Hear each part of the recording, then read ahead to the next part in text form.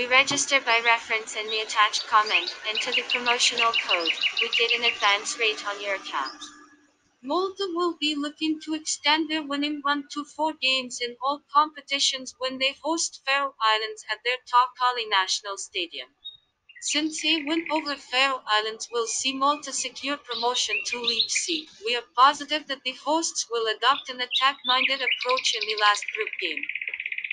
A man to watch in the home team will be Jurgen Degabriel, who found the net in the come-from-behind win over Andorra. Faroe Islands head into the match following a 1-1 draw with Latvia, a match that could go either way.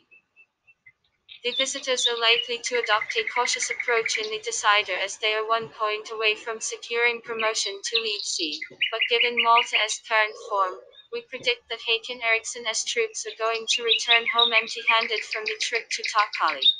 Prediction 2